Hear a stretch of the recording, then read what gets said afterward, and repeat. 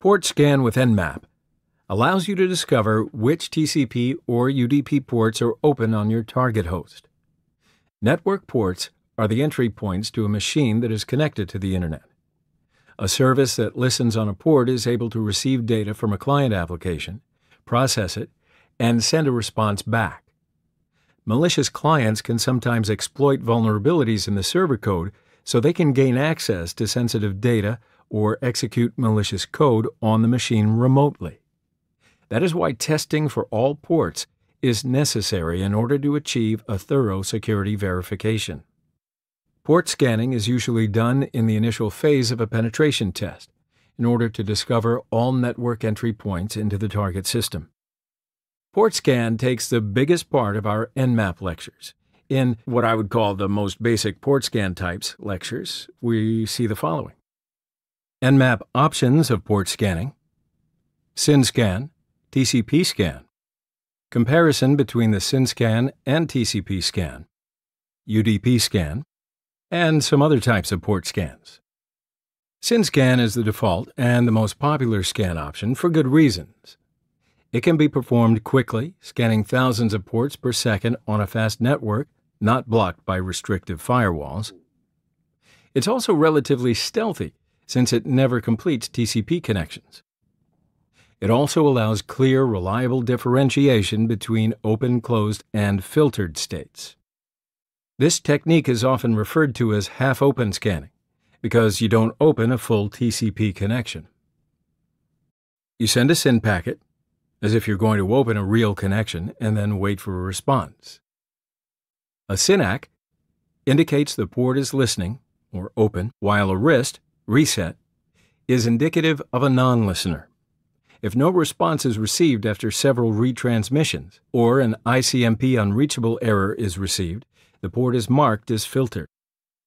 If you receive a SYNAC from the target system, you send RIST instead of the ACK packet, and you do not complete the three-way handshake. Okay, so let's perform an Nmap SYN scan in our virtual network. Go to Kali and open the terminal screen. First, let's look at the IP address of Kali to understand the IP block. Here, my IP block is 172.16.99. This is because the net mask is 255.255.255.0. I don't want to go further into network basics in this course. You know what? Okay, fine. I'm going to add an IPv4 document to the course resources. You can look it up there. Now, let's create the SYN scan command. Nmap is the command itself. S is to SYN scan. Since it's the default scan type for privileged users, and I'm already a privileged user in Kali, this parameter is not necessary for a SYN scan. Now, here is the target IP block, 172.16.99.024. As we talked about before, remember, this is the IP address block from 172.16.99.0 right the way through 172.16.99.255. And let's keep it a fast scan for just the top 50 ports. I use top ports parameter for this purpose, and hit enter. Now let's look at the scan results. Here we have the computers who have the IP addresses 172.16.99.1 and 2. These are the gateway and the DNS server for my virtual network, VMnet. Ignore them for now. In fact, 1 is my host machine at the same time. Here there is a system, and the open ports are in the top 50. Well, look, there's another machine, and of course, it's open ports.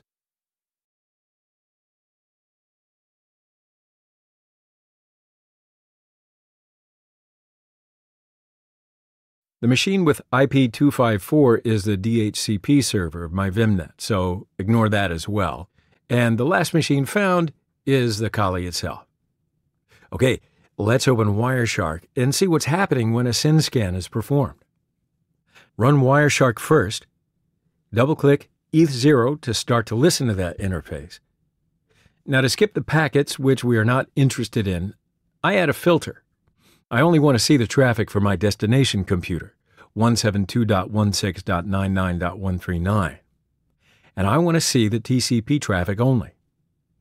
click the blue arrow next to the filter bar to activate the filter. OK, now go to the terminal screen. I'd like to analyze the SYN scan packets for an open port first. 172.16.99.139 is my destination system, and I know that port 80 of that system is open. Hit Enter and run the Nmap query. Yep, the port is open just as I remember. So now go back to Wireshark. I want to stop Wireshark by clicking the red square at the upper left corner to avoid unwanted packets. So here we have 3 packets.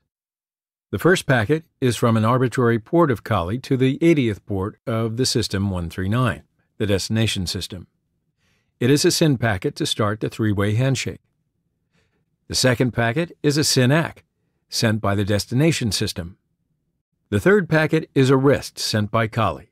Because it's a SYN scan, the 3-way handshake is not completed and corrupted by a RIST packet.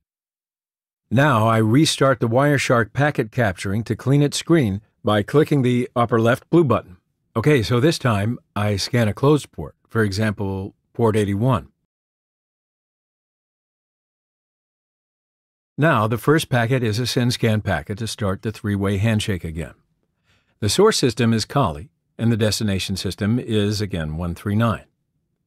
The second packet is, for this scan, a RIST packet. Because port 81 is closed, the destination system sent us a RIST packet. Let's see how Nmap interprets the results of SYN scan. When we send a SYN packet, the destination system replies a SYN ACK packet to show that it's ready for a connection. And we send RIST to corrupt the handshake. Nmap interprets this result as the port is open. If the destination system replies a RIST packet for our SYN packet, that means the port is accessible, but it's closed. If the destination system doesn't respond to our SYN packet, Nmap thinks that the packet is dropped or filtered. It's a common behavior of the firewalls.